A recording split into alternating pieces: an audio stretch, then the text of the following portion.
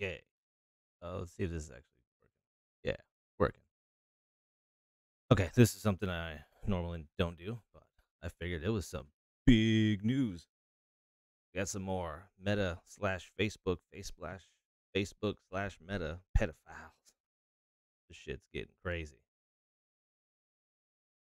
So I'm reading here from the Daily Caller News Foundation.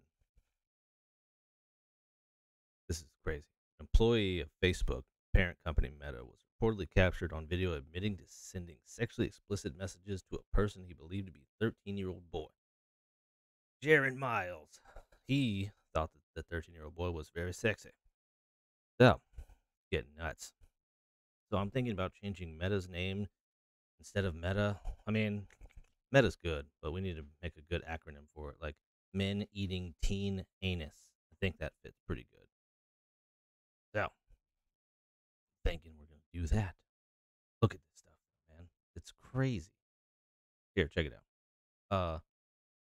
Maybe check it out. I don't know if it'll actually play on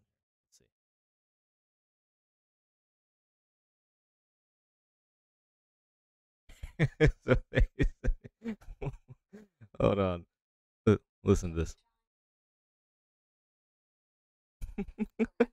This 13-year-old boy makes him horny. Oh man, this just cracks me up. It's not funny. It's not funny at all. This guy's a fucking weirdo.